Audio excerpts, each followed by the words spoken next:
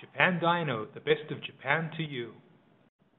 Howdy, this is Andy of Japan Dyno, and I have for you an HKS EVC electronic valve controller. This is the first generation of the EVC controller unit here. As you can see, the solenoid valve and the harness, which extends through the firewall from the controller through to the solenoid valve.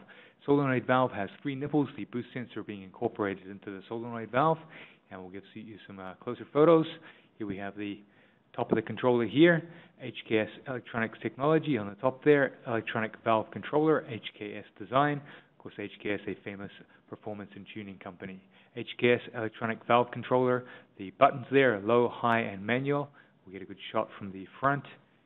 And so we can see here, power button, boost level indication by the LEDs on the bottom here.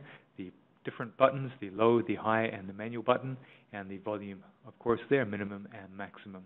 So the front of the unit very tidy, as you can see, a few little minor marks and scratches, but generally very tidy considering it is a used item.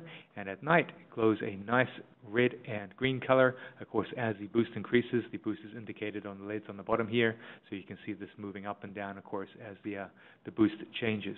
So a very attractive item, a HKS EVC from the HKS company here in Japan, made in Japan, from Japan. Thank you. In order to serve you better, we have our website at www.japandyno.com, as well as our blog, the Japan Dyno Daily Fix, where we feature items of special interest. Look forward to seeing you there.